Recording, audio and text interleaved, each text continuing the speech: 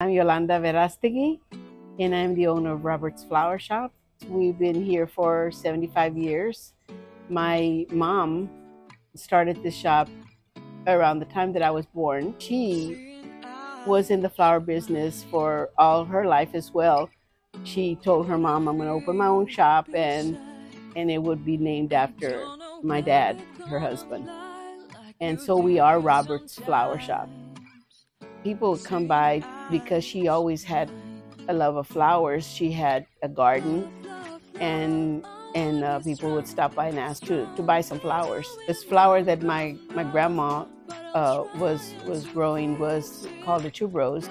It's a long stem flower that has a very distinctive scent, and it was sold to HEB and of course all the local wholesalers. And later on, it was sent to the Olympics in the arrangements that they give to the winners.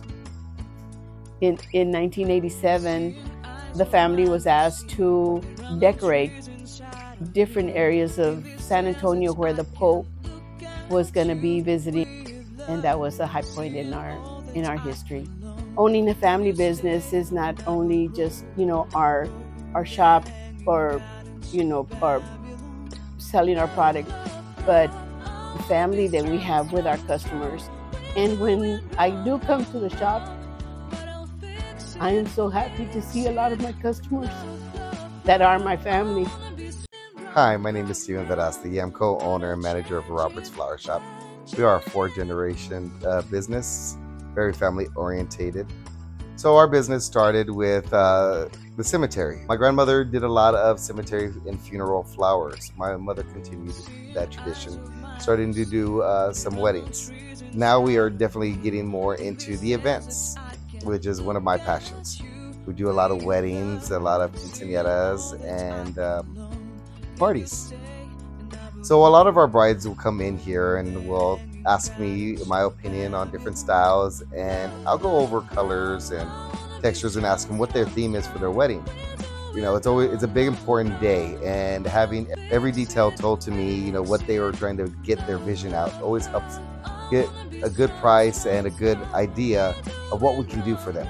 We try to stay trendy with all the new styles. Everything's always changing. So when a bride comes in with an idea, we will go over flowers and colors and make sure that they are happy with the selection. And from there, we'll go from design.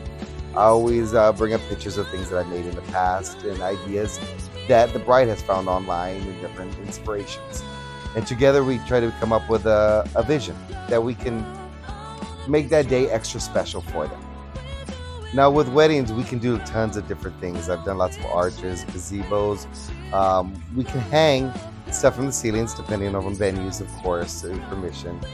We also do lots of stuff for the churches. Sometimes we'll have things going up the stairwells and decorations on the pews and different ideas of where we can go. I do try to work with everybody so we can hit everybody's budget. Some people have a large budget, some people try to keep it very mild, and we can do anything and everything for our clients.